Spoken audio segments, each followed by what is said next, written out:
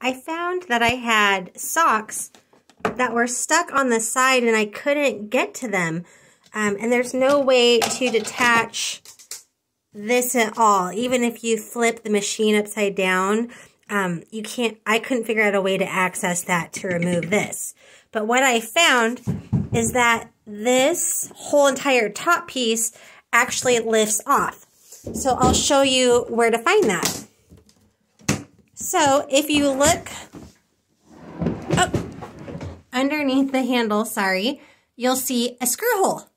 And that's on both sides of the handles, so remove those screws. Then on the back, you'll see 1, 2, 3 screws that you need to remove. I'm sure you can see at this point that this is a lid that can come off.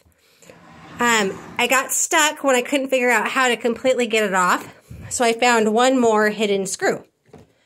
See this little button? There's a screw underneath that. So I didn't have a screwdriver, so I just used a trusty butter knife, pried it up, and pulled the screw out. And then you're able to lift off this whole top, and then you can actually put your hand inside. And I found 4 socks and a washcloth. So lesson learned. I don't think I'm going to put any more socks in that spinner. Hope this helps. Thanks.